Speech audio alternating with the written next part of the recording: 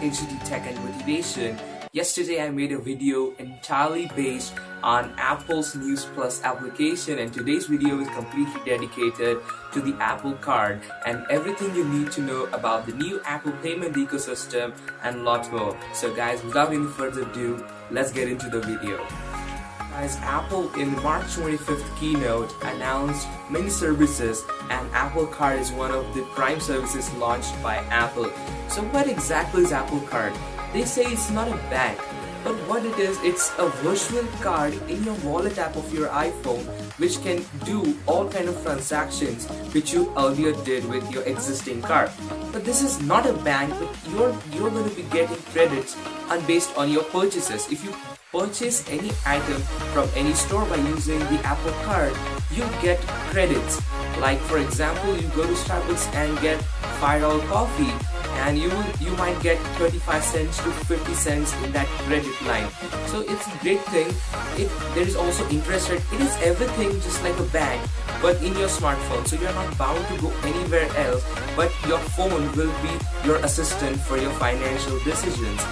It's great, but the problem starts with the stores which do not yet accept Apple Pay or the Apple Card. So there you can go to Apple Store and buy a real card, and it's made from titanium. So it is a great thing in general to use as a daily driver. What are the advantages of using Apple Card? First of all, you can track your monthly expenditure on different stores.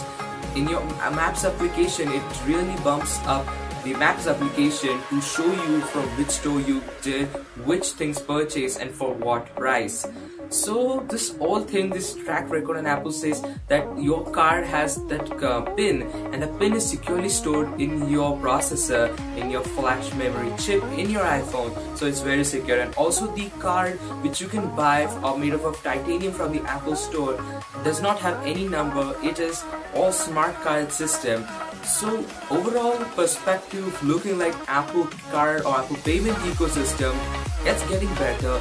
But everyone had really great high hopes for this keynote.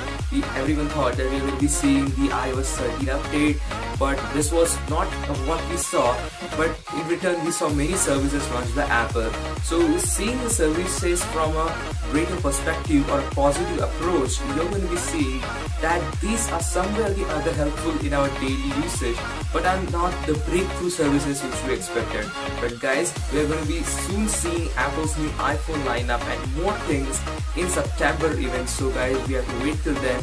So guys, this was a short video dedicated to the Apple Card and Apple payment ecosystem in general.